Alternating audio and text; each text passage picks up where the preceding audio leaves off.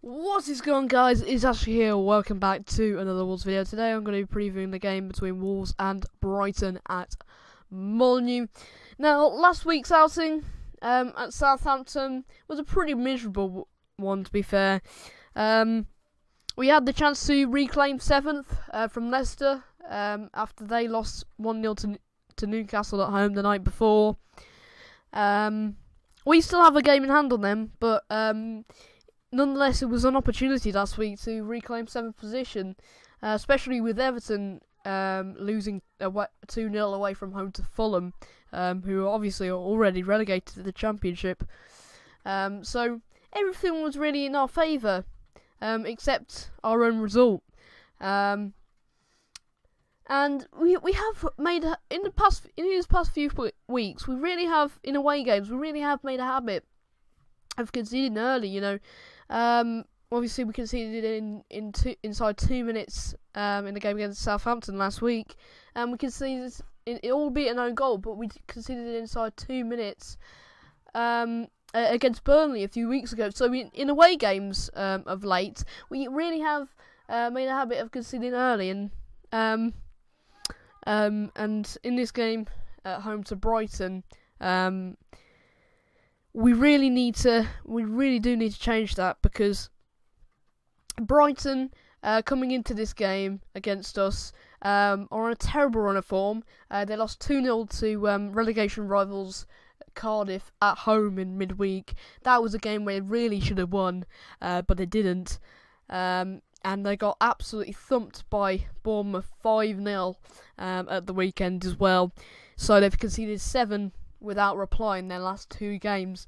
So this is an absolute must-win. And if we're going to get back to winning ways, it's this game that we're most likely probably to get back to winning ways in. We've got Arsenal, sorry, not Brighton. We've got Brighton next, but we got Arsenal coming up in midweek as well. So out of the two, this is a game we really need to win. The Arsenal game, we obviously tend to do well against the Big Six, and we drew 1-1. We came close to winning, in fact, at the Emirates in the reverse fixture in November.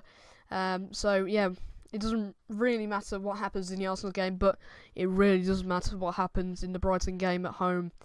We really must win this game. With a win, we can go on to 50 points. So obviously we've already broken our record of the most points we've got in a Premier League season already, and now we have the opportunity to go on to 50 points. We had the opportunity last weekend to go on to 50 points, of course, but obviously we didn't take that opportunity, as we didn't take the opportunity to reclaim 7th position either, with a 3-1 defeat away at Southampton. But yeah, as I say, it's a must-win game. This really is a must-win game, and I guess if we don't win this game, I don't know really how we're gonna get 7th, to be honest. If we can't win games like these against teams who are in terrible form, then I think we'll probably have to settle for a position other than 7th. So yeah, as I've said multiple times, a game we must win, and a game we really should be picking up 3 points in.